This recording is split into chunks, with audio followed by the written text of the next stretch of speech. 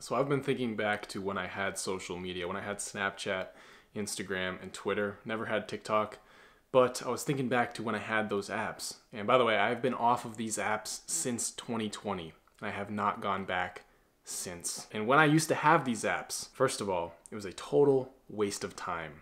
I was such a time waster. I would just be on there scrolling for no reason, like comparing myself to others, seeing other people's perfect lives, seeing the highlights of their lives, thinking, man, my life sucks, man, my life is shit. Now I gotta live up to those expectations. Now I gotta find good pics to take for Instagram, for my Snapchat stories so I can look cool, so my friends will think I'm cool, so I can fit in.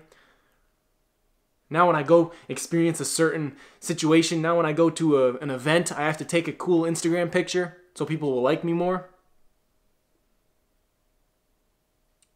It's a trap. It's a game. It's a fucking, you're a little rat on a hamster wheel. I finally realized, why am I so worried about other people's lives when I'm literally so unhappy myself? I realized, stop worrying about them, worry about you. So I deleted the apps. I said, fuck it, I'm done. I'm so done. The other reason why I deleted them is because I liked the idea of being a mystery. I liked the idea of disappearing from the internet, literally, and then reinventing myself to become who I am today, which is what I've done over the last 3 years. It's like, sure, I was on Instagram and I had all these followers. I had probably like 1,200 followers, maybe not even, maybe 1,000 followers. I just deleted it. I deleted my account. Didn't tell anybody, just fucking did it. And now I'm a mystery to a lot of people. They're like, oh, why is Matt Spear not on social media anymore? Like, who the fuck cares? I like being a mystery.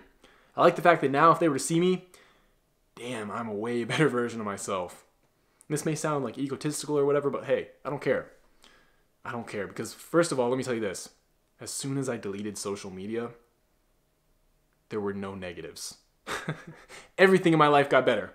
You will not find a single person who will tell you that when they deleted social media, their life got worse. It just doesn't happen. It's the same with video games. You will never hear anyone tell you that they stopped playing video games and then their life suddenly got worse. You don't hear that shit. First thing that happened is I could finally fully focus on me. It's like I killed the FOMO inside me of like, oh, the fear of missing out.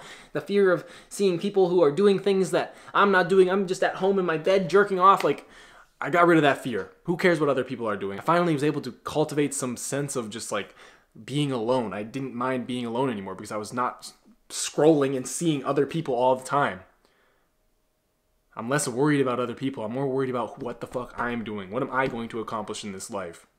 Not what other people are accomplishing. Who cares? There's a time and place for that. Right now, for you, chances are, maybe I'm not trying to get you to quit social media altogether, but like, hear me out, bro. You may want to for the time being. You don't have to go all out like me and delete your accounts, but you may want to quit and just delete the apps for now and see what happens. Do an experiment. Do a month-long experiment. And you will experience some of the benefits that I'm going to continue sharing in this video. The no more FOMO is a huge benefit. I used to care so much about what other people were doing. I used to care so much about missing out on a certain event, missing out on a certain hangout with my friends. But now it's like, dude, I don't give a fuck. I genuinely don't care what other people are doing. I have better shit to be doing by myself, essentially. I love being me. And by the way, a common objection to deleting social media is, oh, Matt, my friends are on social media. How am I gonna talk to my friends? You have a phone, right? You have a number, like an iMessage text message number. You can text them. That's like the dumbest freaking objection I've ever heard. My true friends, we text, we call, we make it work. Nobody cares that I deleted social media. Nobody cares. I care because it's benefited my life, but nobody gives a fuck. All right. Your fake friends, they'll care and they'll be like, oh, but Matt's not on Snapchat anymore, so now I can't talk to him. Dude, shut the fuck up. They weren't even your real friends anyway. Okay? More time, less procrastinating, I'm free from the addiction. Social media is a damn addiction, right? You can't go more than freaking 3 hours without checking it. That's how addictive it is. I'm free from that. I have way more time on my hands. My screen time is so freaking low because think about it, when you don't have these apps on your phone, what is so attractive about your phone now? Not much. There's nothing on your phone other than maybe calling someone, texting someone. So yeah, it helps. It literally improves your mental health because you're not so freaking dialed into your phone all the time, scrolling and seeing ass and seeing girls and seeing booties and seeing guys with bigger biceps than you. You're not seeing any of that shit anymore. You're just focused on you. How can you better yourself? That's all you should be focused on. How can you improve by a little bit every single day, 1% every single day, compared to who you were yesterday? Not compared to freaking the jacked dude on Instagram who has top tier genetics and who's probably on steroids. No, you compare yourself to you. So now you're more happy. I'm not seeing all this shit anymore. I don't see people's Snapchat stories. I don't see people's Instagram stories. I don't see any of it. And I'm so much happier for it. It's a drama-free life. All these shit on TikTok, Instagram, Twitter, it's a waste of time. Most of it is a waste of time. Most of it is a distraction to keep you stuck, to keep you going back to those apps, to keep you addicted, like that little hamster on a wheel. I'm not trying to come on so strong and heavy in this video, but dude, it helped me, so I'm going to explain to you how it helped me, and yeah, I'm pretty fired up about it because it literally changed my life. The next thing I noticed is that I was no longer living for other people. I was no longer seeking so much validation. I didn't go places with the intent of, oh, I gotta find a cool Instagram picture. I gotta find a nice Snapchat video story so that people can think I'm cool and people can think I'm doing shit and people can like me.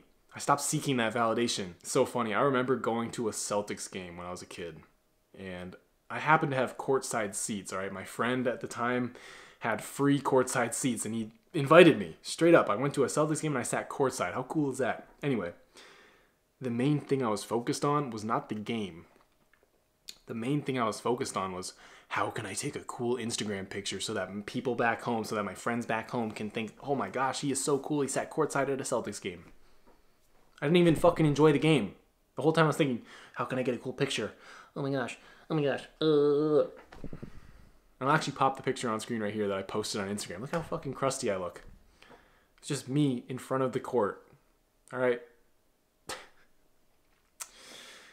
Man, you stop living for other people. You stop seeking so much freaking validation. Dude, you are enough as is. You don't need validation from anybody else but yourself. All I know is it helped me, it changed me, bettered my life completely. So if you enjoyed my story, leave a like. Comment below. At the same time, if you've watched this far, maybe consider deleting social media. For the time being, you can always go back to it. But it's been 3.5 years, and I still haven't gone back to it. With that said, I will see you in the next video. Peace.